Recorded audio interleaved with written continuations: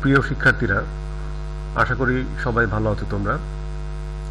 এবং বর্তমান এই করোনা পরিস্থিতিতে সরকারের যে নির্দেশনাগুলো আছে, সমস্ত নির্দেশনা অনুসরণ করে তোমরা ঘরেই থাকছো, নিজেও সুস্থ থাকার চেষ্টা করছো এবং অন্যকেও সুস্থ রাখার চেষ্টা করছো। আমি আব্দুল্লাহ আল মামুন, সহকারী অধ্যাপক, পদার্থবিজ্ঞান বিভাগ, শেরপুর সরকারি কলেজ, শেরপুর। আজকের লেকচারেও আমি একাদশ শ্রেণীর পদার্থবিজ্ঞান প্রথম পত্রের ৯ম অধ্যায় থেকে কয়েকটা ছোট ছোট টপিক আলোচনা করতে যাচ্ছি। তো শুরুতে আমরা দেখে নেই যে এই আলোচনা থেকে আমরা কি কি বিষয় সম্পর্কে আইডিয়া পাবো। প্রথমত, আমরা শব্দের তীব্রতা বা ইন্টেন্সিটি ব্যাখ্যা করতে পারবো। এরপর আমরা এই আলোচনা থেকে আমরা ব্যাখ্যা করতে পারবো শব্দ উচ্চতা বা লাউডনেস কি। সবশেষে আমরা ধারণা পাবো শব্দের তীক্ষ্ণতা বা পিচ সম্পর্কে। তো শুরুতে শব্দের তীব্রতা আলোচনা করার আগে আমি একটা এক্সপেরিমেন্ট দেখাতে চাচ্ছি। ধরো এটা একটা সিলিন্ডার আকৃতির একটা বস্তু, এর ভেতরটা ফাঁপা আছে, ভ্যাকুয়াম। এর দুই দিকের তল আছে, এইদিকে একটা তল আছে, ওই দিকে একটা তল আছে। একদিকের তলে একটা রাবারের একটা স্তর, রাবারের একটা বস্তু আমরা খুব বিশেষভাবে এটাকে একটা রাবারের একটা বস্তুকে আমরা এখানে দৃঢ়ভাবে আটকে রেখেছি। এটা অনেকটা ঢোলের মতো আচরণ করবে। এটাও একই রকম, এটা যেমন এটাও তাই। এখন এই যে ফ্রি মুভ করতে পারে এরকম একটা বস্তু দিয়ে যদি আমরা এইটাকে আঘাত করি, তাহলে এখানে একটা শব্দ সৃষ্টি হবে। আর এখানেও একটা বস্তুকে এই রাবারের যে তলটা আছে, এই তলের সাথে স্পর্শ করে রাখা আছে, এটাও ফ্রি মুভ করতে পারে, কিন্তু এটা ধরো হালকা একটা বস্তু, এটা বেশ ভারী। এখন এটা এই ভারী বস্তু দিয়ে যদি আমরা এই রাবারের তলে যদি আঘাত করি, তাহলে এখানে একটা শব্দ সৃষ্টি হবে।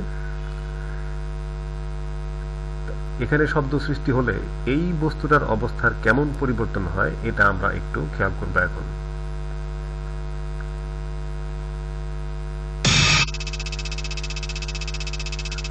তাহলে আমরা দেখতে পেলাম যে এখানে শব্দ সৃষ্টি হওয়ার কিছুক্ষণ পর এই বস্তুটা আপনা আপনি কিছুটা স্থানচ্যুতি হয়। তো কেন হয় এমন ঘটনা? তার কারণ হচ্ছে যে আমরা জানি যে শব্দ তরঙ্গ শক্তি বহন করে।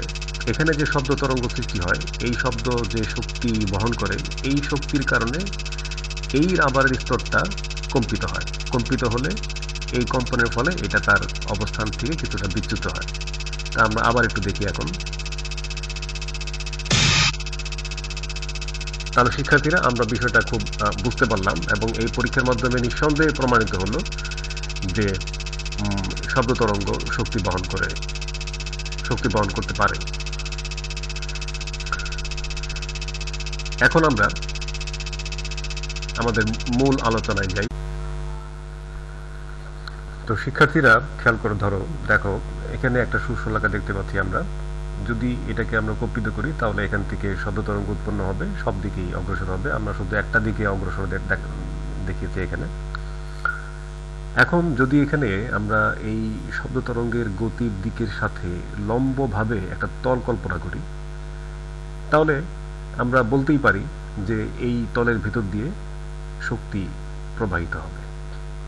এই তলের বাম দিক দিয়ে শক্তি প্রবেশ করবে আর ডান দিক দিয়ে নির্গত হবে। এখন যদি আমরা এই শক্তিটা কিন্তু ওই শব্দ তরঙ্গ যে শক্তি বহন করে সেই শক্তিটা আঁকি এটা। এখন যদি এখানে আমরা একক ক্ষেত্রফলের একটা তল কল্পনা করি, তাহলে এই একক ক্ষেত্রফলের তলের ভিতর দিয়ে প্রতি সেকেন্ডে লম্বভাবে যে পরিমাণ শক্তি প্রবাহিত হবে তাকেই আমরা বলবো এই তরঙ্গের তীব্রতা বা ইন্টেন্সিটি। তাহলে আমরা ডেফিনেশনটা বলতে পারি এভাবে যে চলমান তরঙ্গের সমকোণে একক ক্ষেত্রফলের মধ্য দিয়ে 1 সেকেন্ডে যে পরিমাণ শক্তি প্রবাহিত হয় তাকেই ওই তরঙ্গের তীব্রতা বা ইন্টেন্সিটি বলে। তীব্রতাকে আমরা আই দিয়ে প্রকাশ করি এবং তার একক হচ্ছে joule per square metre per second. সংক্ষেপে, যেহেতু আমরা জানি জুল পার সেকেন্ড মানে হচ্ছে ওয়াট, কাজেই আমরা এটাকে বলতে পারি ওয়াট পার স্কোয়ার মিটার। এখন আমরা দেখব যে এই তীব্রতা কি কি বিষয়ের উপর নির্ভর করে। আমরা ধরলাম কোনো একটা শব্দের কম্পাঙ্ক ধরলাম আমরা f, আমরা তরঙ্গের বিস্তার ধরলাম a, তরঙ্গের বেগ ধরলাম v, আর মাধ্যমের ঘনত্ব ধরলাম ρ। তাহলে শব্দ তরঙ্গের এই তরঙ্গের তীব্রতা একটা সমীকরণ আছে, সমীকরণটা হচ্ছে 2 পাই ρ f স্কয়ার a স্কয়ার এবং স্কয়ার ইন্টু v স্কয়ার। তাহলে এই সমীকরণ থেকে আমরা দেখতে পাচ্ছি যে মাধ্যমের ঘনত্ব বৃদ্ধি পেলে তীব্রতা বৃদ্ধি পাবে, ঘনত্ব হ্রাস পেলে তীব্রতা হ্রাস পাবে, কম্পাঙ্ক বৃদ্ধি পেলে তীব্রতা বৃদ্ধি পাবে, কম্পাঙ্ক হ্রাস পেলে তীব্রতা হ্রাস পাবে। এরপরে বিস্তার বৃদ্ধি পেলেও তীব্রতা বৃদ্ধি পাবে, বিস্তার হ্রাস পেলে তীব্রতা হ্রাস পাবে, এবং শব্দ তরঙ্গের বেগ বৃদ্ধির সাথে সাথেও তীব্রতা বৃদ্ধি পাবে বা বেগ হ্রাস পেলে তীব্রতা হ্রাস পাবে। তাহলে এই বিষয়গুলোর উপর তীব্রতা নির্ভর করে।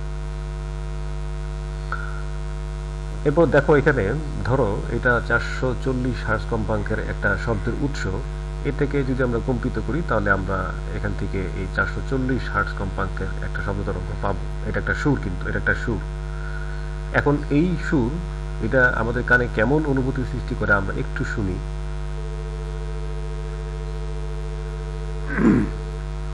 তাহলে আমরা শুনতে পেলাম। এখন যদি ধরো আমরা এটার কম্পাঙ্ক একই রেখে যদি আমরা এই তরঙ্গের বিস্তার বৃদ্ধি করি, তাহলে এই সুর আমাদের কানে অনুভূতির কেমন পরিবর্তন করে আমরা এটা একটু খেয়াল করবো। এখন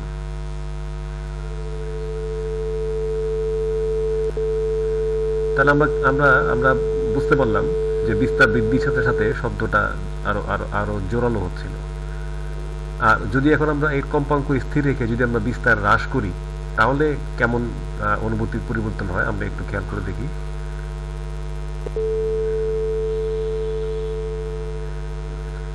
তাহলে আমরা খেয়াল করলাম যে বিস্তার হ্রাসের সাথে সাথে শব্দটা ক্ষীণ হচ্ছিল। তাহলে যেই বৈশিষ্ট্য দ্বারা কোনো একটা সুর অন্য আরেকটা সুরের তুলনায় কম জোরালো নাকি বেশি জোরালো সেটা বোঝা যায়, সেই বৈশিষ্ট্যটাকে বলে শব্দোচ্চতা বা লাউডনেস।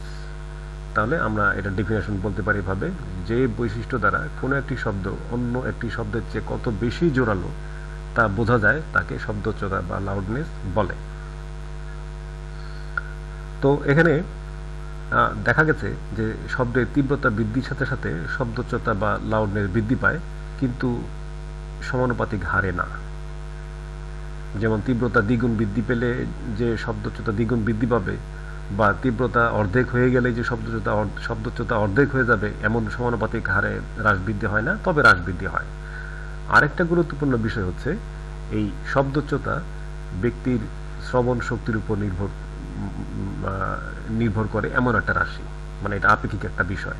এক এক ব্যক্তির কাছে একই শব্দোচ্চতার একটা শব্দ ভিন্ন ভিন্ন ব্যক্তির কানে ভিন্ন ভিন্ন অনুভূতি সৃষ্টি করতে পারে, যার কারণে আমরা বলছি যে শব্দোচ্চতা শ্রোতার শ্রবণ শক্তির উপরও নির্ভর করে। এরপরে দেখো এখানে আমরা 5টা শব্দের উৎস দেখতে পাচ্ছি, প্রত্যেকটার কম্পাঙ্ক ভিন্ন ভিন্ন। একটা হচ্ছে 100 হার্জ, 300, 700, 900 এবং 10,000। এখন এই উৎসগুলো থেকে যে শব্দ তরঙ্গ উৎপন্ন হয় এগুলো প্রত্যেকটা কিন্তু এক একটা সুর, আমরা জানি, যেহেতু এক একটা সিঙ্গেল ফ্রিকোয়েন্সি। তাহলে এই সুরগুলো আমাদের কানে কেমন অনুভূতি সৃষ্টি করে এটা আমরা একটু আলাদা আলাদা একটু শুনি, দেখি পার্থক্যটা কেমন আমরা একটু খেয়াল করব। প্রথমে আমরা এটা দেখি, শুনি। তো শিক্ষার্থীরা এটা এই সুরটা বেশ মোটা মনে হচ্ছিল আমাদের কাছে। এরপর এটা কেমন দেখি, শুনি। আগেরটা চেয়ে একটু চিকন, এটা আগেরটা চেয়ে আরো চিকন। এটা কেমন, এটা আগেরটা চেয়ে আরো চিকন। এটা মনে হচ্ছে সবচেয়ে বেশি চিকন। তাহলে দেখো এই প্রত্যেকটাই কিন্তু সুর, প্রত্যেকটাই শব্দ তরঙ্গ, কিন্তু এদের মধ্যে এদের এমন একটা বৈশিষ্ট্যগত পার্থক্য আছে যেই পার্থক্য দিয়ে আমরা যেই বৈশিষ্ট্যগত পার্থক্য দিয়ে আমরা বুঝতে পারি বা আলাদা করতে পারি যে কোন শব্দটা একটু মোটা মানে মোটা স্বর বা একটু খাদের স্বর আর কোনটা একটু মানে চিকন স্বর বা চড়া স্বর, চড়া শব্দ। তো ওই বৈশিষ্ট্যটাকেই বলে তীক্ষ্ণতা বা পিচ। তা আমরা বুঝতে পেরেছি এখানে যে এইটা একটু মোটা সুর ছিল বা খাদের সুর ছিল, আর এটা একটু চড়া সুর ছিল বা চিকন সুর ছিল। এবং আমরা এটাও বুঝতে পেরেছি যে কম্পাঙ্ক বৃদ্ধির সাথে সাথে এই খাদের সুর এই চড়া সুরের দিকে অগ্রসর হয় বা চিকন সুরে মোটা সুর চিকন সুরের দিকে অগ্রসর হয়। যত কম্পাঙ্ক কমবে সুর তত চিকন হবে বা চড়া হবে। তো এই এই এই বৈশিষ্ট্যটাকে বলে তীক্ষ্ণতা বা পিচ। তাহলে আমরা সংজ্ঞাটা বলতে পারি এভাবে যে শব্দের যে বৈশিষ্ট্য দ্বারা কোন সুর মানে কোন সুর চড়া এবং কোন সুর মোটা বা খাদের তা বোঝা যায় তাকে তীক্ষ্ণতা বা পিচ বলে। তো শিক্ষার্থীরা, আজকে আমার আলোচনা এতটুকুই ছিল। তোমাদের সবাইকে আবারও ধন্যবাদ জানিয়ে আমি শেষ করছি।